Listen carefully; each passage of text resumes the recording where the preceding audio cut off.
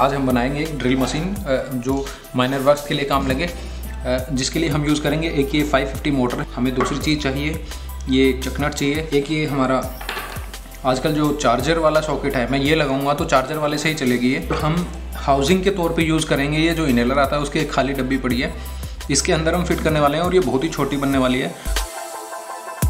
इसमें जो सॉकेट है हमारा 5 वोल्ट वाला, ये मैं डाल देता हूँ। इसके जो पॉजिटिव और नेगेटिव हैं वो हमारी मोटर में कनेक्ट कर लेता हूँ।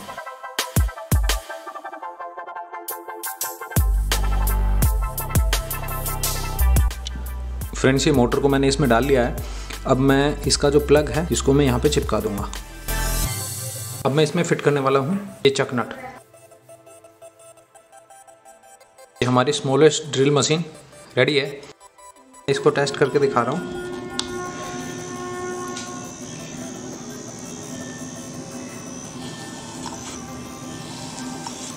फ़ोन के चार्जर से चल रही है। बनाइए, सभी को शेयर कीजिए, लाइक कीजिए, कमेंट कीजिए मेरे चैनल पे।